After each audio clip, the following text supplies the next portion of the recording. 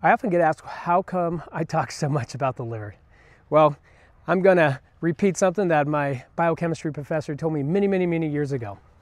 If you're taking your board exams and you don't know the answer, and liver's an answer, you choose liver.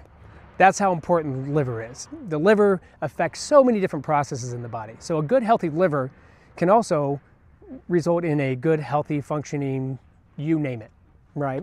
And so for me specifically, having dealt with a lot of thyroid patients, people that have had a lot of thyroid dysfunction, hypothyroid, hyperthyroid, Hashimoto's, what I found is a pretty common thing with those that have hypothyroid.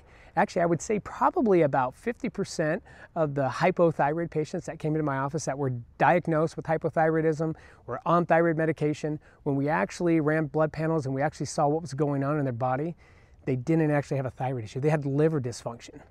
So how does that affect the thyroid, the liver? Well, very simply, the thyroid creates two main hormones, T4 and T3. Well, of those hormones, about 93% is T4 and about 7% is T3. T3 is the active form. It's ready to be used by your cells. T4, on the other hand, has to be converted to T3 prior to the cells being able to utilize it.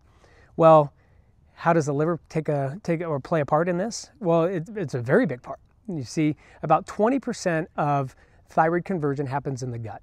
Another 20% happens in other peripheral tissues, but 60% of thyroid conversion from T4 to T3 happens in the liver.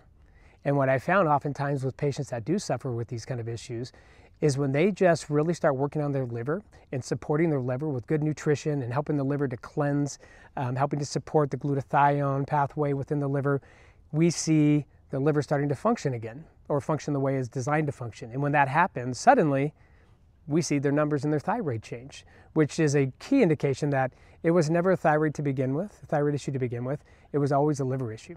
So liver, extremely important. That's just one of many topics that we can talk about the liver. And I'm sure I'll be dropping more nuggets on how the liver affects other processes in the body.